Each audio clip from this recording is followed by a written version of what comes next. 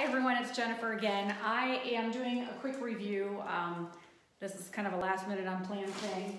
The inventor of the Magic Gripper sent this product to me and I started to do a TikTok and thought, you know, why don't I just do a short YouTube video showing the benefits of this product and how to put it together. I expected it to come already assembled, but the pieces came and it looks relatively easy. So right out of the box, you have 4 pieces that look like this, these 4 arms. You have 2 of these brackets, and these look like some kind of pads, probably to protect the floor. And then you have a baggie full of hardware. So step number 1 is to undo the thumb screws on the left and right gripper. What thumb screws? I don't see any thumb screws actually on here. Okay, that might be one of those deals where that step is not relevant. Okay, so it looks like you take the, what is this part called? This is the sprung hinge. Okay, you're gonna have 4 pieces like this, but 2 of them look like this and 2 don't have this mechanism in the middle. Okay, so when this piece goes on, this part you adjusted with your thumb goes through that slot. And then you take these screws, they're calling them knurled screw. Never heard of that word before in my life. Again, I'm a woodworker. I'm not generally doing this kind of thing. So you insert this screw here, and you just tighten them with your hand. And then the other one here.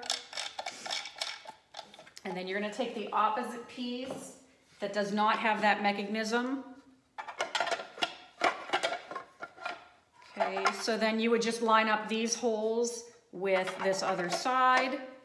And I bet those are just the pan head screw. Okay, so it looks like this one's gonna be stationary. This is the one you adjust. There are 3 holes. And you just line up the 3 screws. It's hard to do in midair.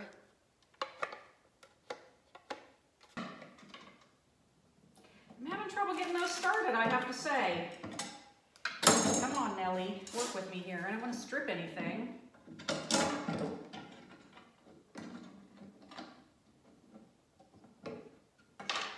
These screws do not want to go in easily.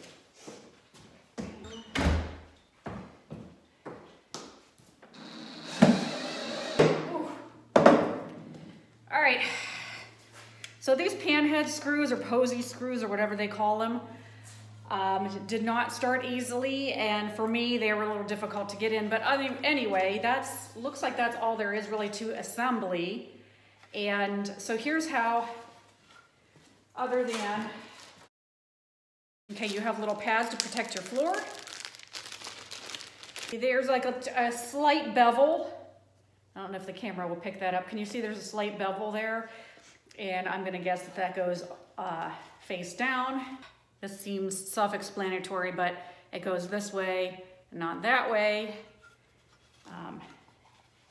But you can't just assume that people would know that. So, okay, so here's how this goes. So in theory, you can adjust this for the thickness of whatever it is you're holding. And so when you walk over, say you're gonna put a door, which I'm gonna demonstrate, when you stick it in there, it automatically closes it and holds it securely. So let's give it a try. Okay, so as you adjust this with your thumb, it brings that together. And then once you get it where you like it, you lock it into place by tightening these. Assembly was easy except for these pan head screws for me.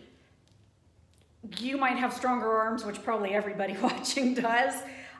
So this for me was a little difficult. The screws didn't really want to start that easily. They felt like they kind of wanted to go in different ways, so I had to use a drill to tighten those.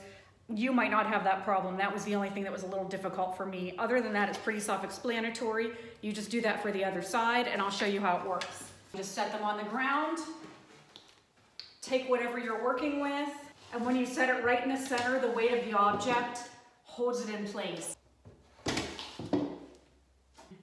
So there you have it. This is called the Magic Gripper. I know there are people out there watching that could use something like this. It's basically like another set of hands. It seems very well made. The only thing that I would say is that the pan head screws were a little bit hard to attach, but that's nothing you can't overcome. The only other thing that I might like to see is some type of a gauge to tell you how large that gap is as you're adjusting. I don't even know if that's anything that's possible. But it looks like it's kind of trial and error. If it's too sloppy, you would have to take the material off, adjust it, and then reinsert it.